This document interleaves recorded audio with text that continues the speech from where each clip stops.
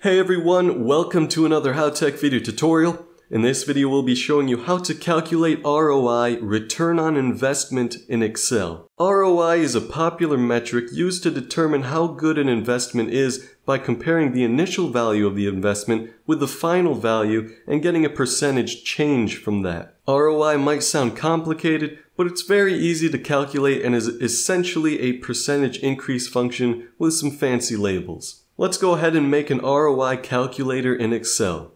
We have three columns: cost of investment, final value of the investment, and ROI.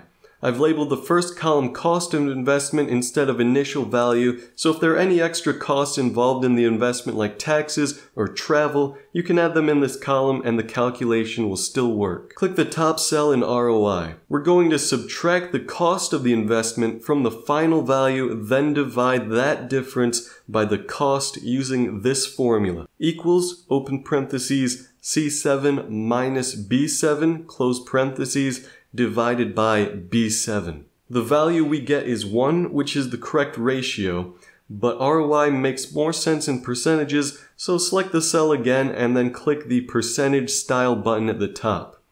Now we can hover the mouse over the bottom right handle of the cell and drag it down to copy.